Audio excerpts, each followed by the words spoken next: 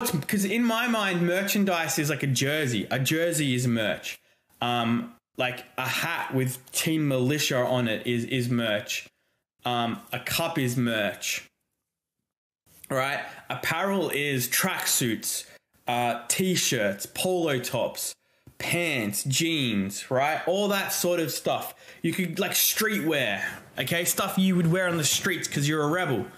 That's what you need to build the brand off, because no one's doing that in Australia. No one. Power at the moment has 3 pieces of merchandise you can buy. A jersey, 2 different types of jerseys, I think, and a mouse pad, right? That's all they sell. How are they making money?